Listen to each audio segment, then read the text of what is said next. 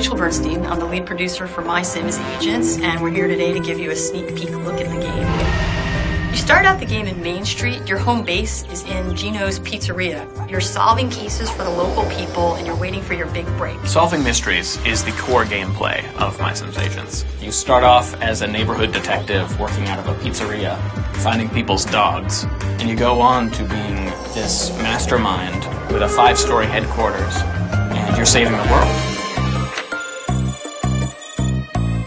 Even when you're a detective, you do start out with a bunch of good investigative skills.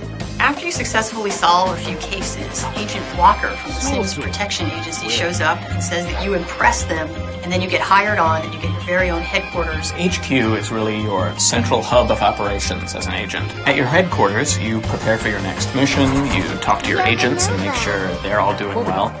You also customize your headquarters, so the different floors of your headquarters can be built out any way you want to with any of the objects and treasures that you've collected throughout your exploits as an agent.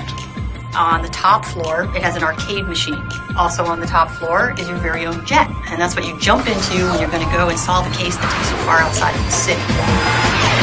The art direction for each location was to try to emphasize that you're in a unique place. We wanted to create a greater illusion of depth in the game through the use of lighting, sound, effects. We definitely wanted to make the players feel like they were witnessing the mystery. So we really wanted the music to reflect the locations of the game. For example, with Zoe's mansion, we really wanted the music to be somber and classical because there's a will reading happening, and we really wanted the tone of the music emotionally to match that location and what was happening there. The story that drives the game is that you are slowly uncovering that Morcubus, who is the corrupt CEO of MorcuCorp, is trying to take over the world. Well, Morcubus is probably my favorite character in the series. We knew that we wanted a really cool bad guy to have, and we created Morcubus to be the classic villain. He's got a great over-the-top personality, he's got an awesome evil laugh, and like any good villain, he craves more power.